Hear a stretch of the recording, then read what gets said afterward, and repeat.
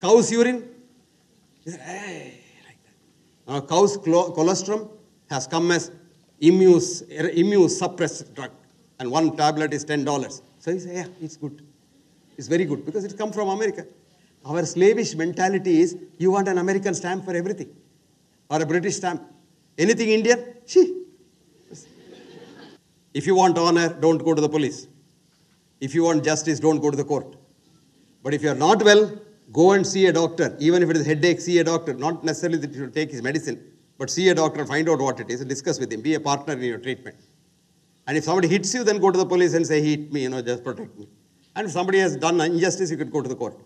But going to a doctor when you are healthy is the most dangerous thing that you can do. Is an article in the British Medical Journal. I have written it earlier, but British Medical Journal writes that. Read that. So I always tell people, don't go to see a doctor when you are well. Then they say, how do I know I am well? Ayurveda says so beautifully. Samadhatuhu, samagnischa, samadoshaha, malakriha, prasannatma indriya manaha swastha ityavidiyate. You shit well, you eat well, you piss well, you sleep well, and you have enthusiasm to work, and you don't hate nobody, you are healthy. So in the morning you get up and say, do I want to go to the department today? If the answer is yes, you are healthy. Then in the review, do I have to help others in the department? If the answer is yes, you are terribly healthy. That is very interesting. Okay, I will come back.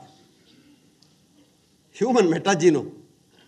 NIH has been working on metagenome for the last 10 years without telling anybody. They didn't tell our geneticists here. They quietly worked because they said, we will get the metagenome first and teach all these slaves, make money and teach them. But unfortunately, they found $100 million, 10 years of work, the whole of NIH, which is called the palace, they got only 10 genes. So they said, no. If the whole world's laboratories work on genetics only, 24 hours a day for the next 100 years, we will probably not be able to unravel the metagenome because 3 trillion, not 1 or million or billion genes are there in your gene. So for every 1 cell in your body, 9 cells are germs. So germs are us. Toys are us, you have seen the shop. Germs are us. And you read my article in the BMJ, germs are us. Now we are germs. So you can't be proud. I am so and so. No. You can't even lift his finger without the permission of the E. coli or somebody. And the latest treatment for dying patients with infections, no antibiotic cures. Do you know the latest treatment? Good human feces. Healthy human feces. 250 cc, emulsified, put in a Ryle's tube in, 4 hours later the patient will go home. Americans call it as fecal transplant. So you accept it. Oh, yes, fecal transplant. I'm accepting it. If I told you, now I was watching your faces, you're making some grimacing face. Like that. When I said fecal transplant, everybody is bright. Because Johns Hopkins, it comes from Johns Hopkins. Barbara Starfield has done that and saved a lot of patients with difficile infection, Clostridium difficile. A silly germ kills people in the intensive care unit.